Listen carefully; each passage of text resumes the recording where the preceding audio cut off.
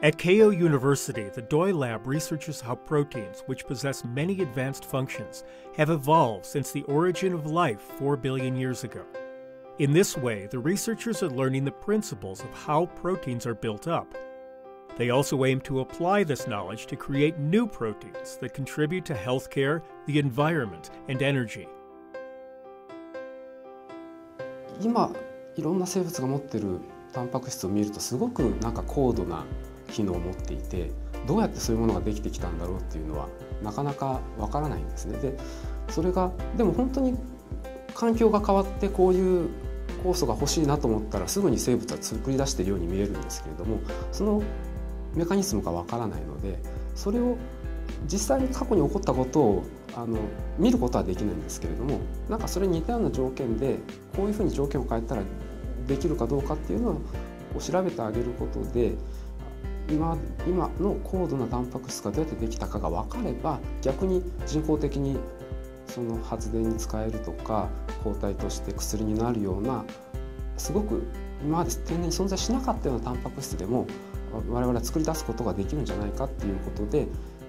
そういうモチベーションでやってますね。Recently, a new field has developed, evolutionary molecular engineering, which uses the principles of evolution to improve biological molecules. The Doi Lab develops biotechnology to enable artificial evolution of proteins, the key players in biological phenomena, through evolutionary molecular engineering. The researchers are also working to apply this technology to a range of fields.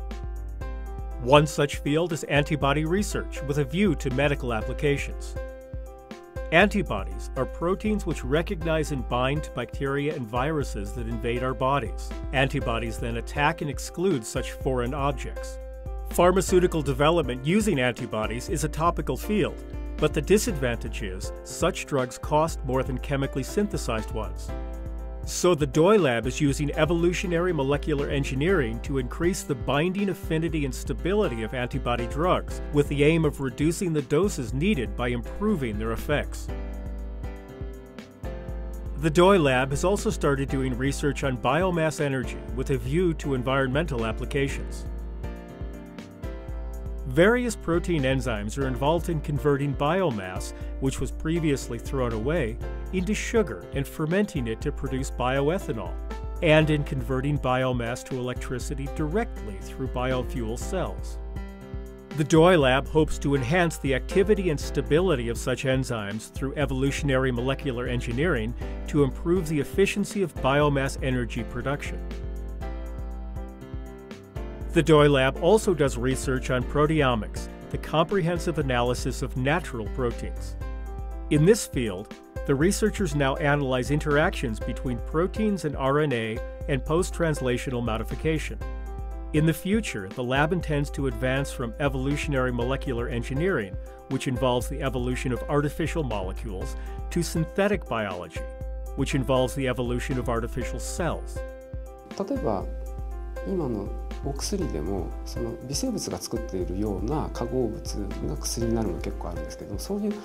ものをその微生物が作るために必要なタンパク質というのがいくつかあるわけですね。でそういうものだけを取ってきて人工的な細胞の中でそういうある役に立つ分子を作るための